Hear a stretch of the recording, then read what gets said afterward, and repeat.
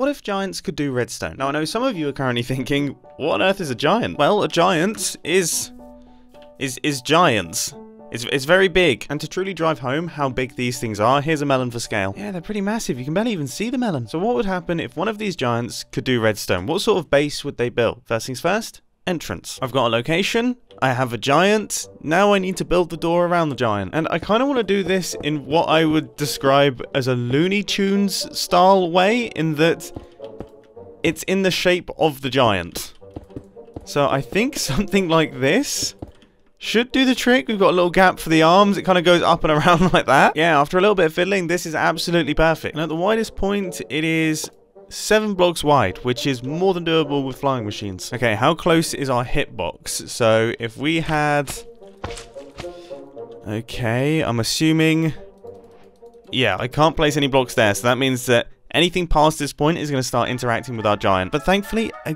Again, that shouldn't be a problem because our last piston can probably go here. Ah, the observer though. The observer needs to go somewhere. Interesting. I think we could probably extend it out a little bit further. How many blocks is that? It's 5, 9, 10, 11. Oh, easy. Right, let's give this first little one a test. So, that is our door open. And... that is our door closed. I mean, that is plain sailing, isn't it? Don't you just absolutely love it when things in life are plain sailing? I tell you what though, I will never get used to the sound of honey blocks being placed. It's probably the most disgusting thing in the game. I've just realised I've been a complete moron. I was like on autopilot and I've designed a door that would entirely stick to itself. If only there were 4 colours of sticky blocks. So let's go back to the drawing board. But it was only a very quick visit to it because we're keeping things fundamentally the same. I've just made the door slightly bigger and I've pushed our giant over half a block, so he's still centered and it actually looks a lot better. So now I just need to hook all of these up, which should now all be done. Oh dear. Oh dear. I didn't back it up. But now it's all fully rebuilt and with some slight timing adjustments, everything all seems to be working. Yeah, it's taken me an embarrassing amount of time to build this very simple door. But I'm hoping now that it is done, it should be... Yeah, that is incredibly satisfying. That is about as satisfying as I wanted it to be. I'm very pleased with that. So now I decorate. Gosh, this is by far the hardest part of the video for me. Okay. Oh, yeah. Nearly there. Definitely in the final stages. And done. This has taken me a very long time, but I have to say the end result is looking really cool. And I've made way for some little things that we're now going to build redstone systems for. Imagine coming over the hill and seeing that though. Seriously, I'm pretty proud of this thing. Okay, enough of that fancy pants building stuff. Let's crack on with some serious redstone work. Feeding tubes. I'm assuming a mob as big as a giant would need to eat an awful lot of food.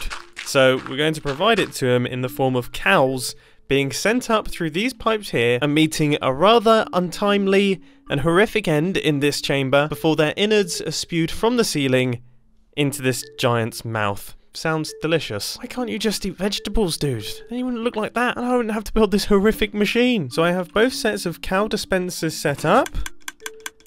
That is ticking, and this one is ticking as well. Please don't flood and break any of my redstone. This is looking pretty good. It's also looking really good from the outside. And now that we have both sides done, let's see how well our little cow dispensers actually work. Oh, what?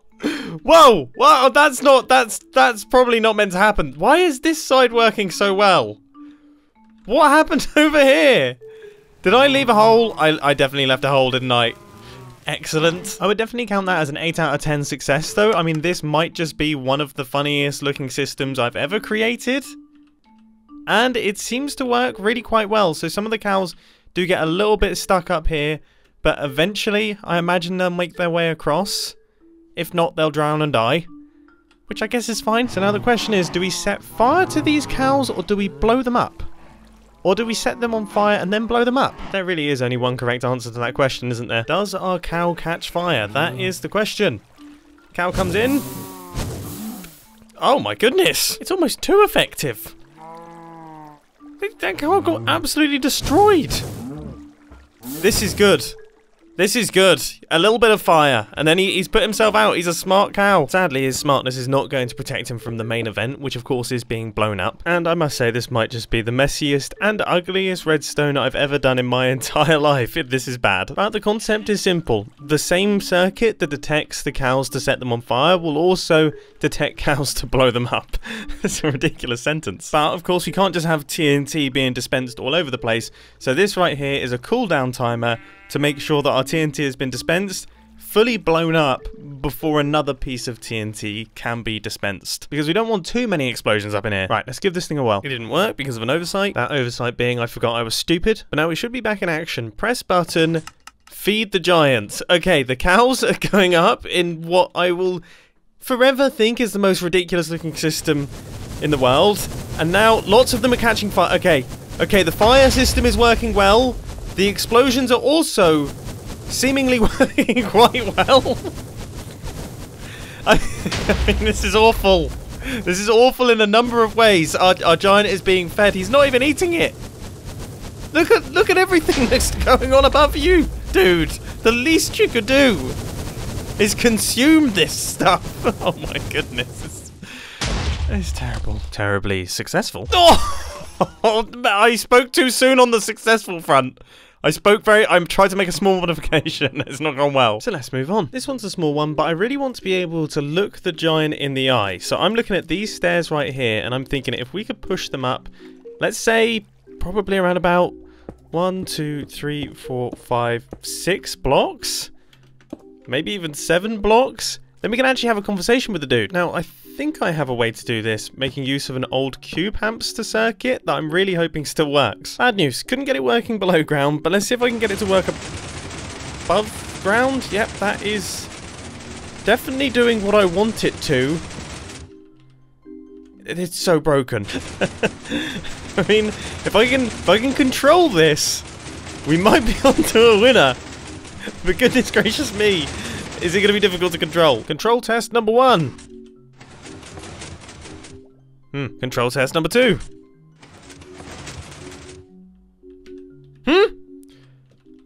Has that just... That's kind of just worked-ish. Press the button again. Maybe everything... Oh my goodness, that's pretty good. I just need a little bit more pulse extender action. And I think... too much pulse extender. A lot of time later. I mean, seriously, look at this mess. This is probably some of the worst redstone I've ever done again. And that's the second time I've said that in this video, which is kind of scary. But it is now all working. If I hit the button and walk over to our little honey blocks, they get pushed upwards, and we can speak to the giant. We're kind of up towards eye level. He still looks very big, but we're at least closer to him. It's 1,000 times better than being down here. And obviously, to make our little honey block pillar go away, we just have to hit the button again.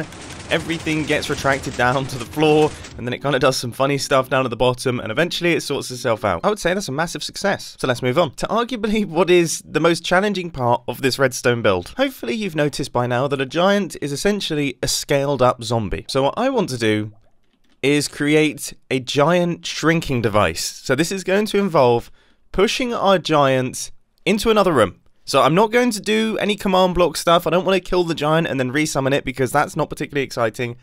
I am going to push the giant into another room and then get a zombie to appear where the giant used to be. And that's going to happen behind closed doors, so it's going to sort of be like a magic trick. A really stupid and silly magic trick. Now, the hitbox for our giant is almost exactly 4 blocks wide, so I think if I put some packed ice on the floor and then just launch the giant backwards through an open door back there, then we can put him into a little compartment. And then all we need to do is make our little zombie pop out. And then, of course, we just need to do the reverse when we want to unshrink our giant. I have a box around me. Right, let's get to work. Oh my goodness, there was a ton of giants there. How many giants were there? What? When did that happen? So my command block to summon the giant is here. I must have accidentally powered it at some point. And we just have tons of giants now. I really hope that this giant travels back a long way. Okay, so there is the hitbox. So if I hit this button here, Yes, that has worked absolutely perfectly. Okay, so I'm going to have one of these on this side. There's also going to be another one on the inside of here, which is going to do the reverse. It's going to launch our giant into this chamber. On this side, it's quite a lot easier than the one on this side because this one has to be hidden in the floor. So now it's time for the piston door, which this one should be quite nice and simple. We've just got a bunch of double piston extenders all stacked up, moving slime blocks about. So now we have the closing and opening. Sweet. That has now been mirrored on the other side, and I think we can all agree these doors always look absolutely awesome. And now I've also hooked up all of the timing circuits, so in theory, we might have a working system here. If we get ourselves a giant, when I hit this button, our giant should pop through and get stored in this storage chamber. Well, I think it's safe to say that has gone remarkably well. We've just made our giant disappear from the chamber, and then if I press the button again, the giant should reappear back where we started. Okay, we need a little bit more delay. That modification has been made. Button press. Giant. Doors closed behind. And he is absolutely in the correct place. Yes! This has actually worked! So when I hit this button, the doors have to close, that circuit needs to fire, we then need to get ourselves a zombie popping out, and then the doors need to open. And the same thing goes for the unshrinking of the giant. I also want to add some animations and sound effects into these redstone lamps. Still quite a lot to do. But our big door circuit is now hooked up to the shrink the giant circuit, so that's part 1 completed. Redstone lamps are starting to work, and they look very fancy. I also now have the little tune that plays, and now that the zombie circuit is in, I think we might be done. So it's time for the great reveal. Here is our giant's temple. Now, if we hit this button right here, that will open up the door, revealing our big fella. I mean, look at him. He's looking fantastic. He's also looking a little bit hungry, so if we hit this button, then that will feed our giant with what I can only assume is about 1 billion cows. Now, they're going to get set fire to and also exploded up in the killing chamber there. And all of their drops are going to be fed down to this guy. I mean, this is potentially one of the most ridiculous circuits I've ever built, and I've built a lot of ridiculous circuits in my time. Clearly, we fed this guy a little bit too much. In fact, I'm actually going to ask him, you know, did we feed him too much? It's a little bit awkward talking to him from down here. So if I hit this button, that allows me to get up more towards eye level so I can actually have a conversation with the dude. But if speaking to a 12-meter tall zombie is still too frustrating for you, then you can hit this button right here, which will shrink our giant. You can hear all of the note blocks kicking in, redstone lamps switching on, and there he is. There he is, and he's on fire. He's immediately caught fire. He's immediately caught fire, and he's coming for John. I mean, that was a very short life that our little giant just lived there. Thankfully, through the power of redstone, we can actually bring our giant back from the dead. Everything just kicks in, doors close, and there he is. The big boy has returned. Now, one very small detail that I want to mention before we go. These redstone lamps on this side do actually work. It just seems like my computer can't handle the right-hand side of redstone lamps. I don't know what's going on. Oh, hello, we've got another small giant. So there we go. That is what would happen if giants were able to do redstone. I hope that you enjoyed the video, and I'll catch you in the next one. See ya!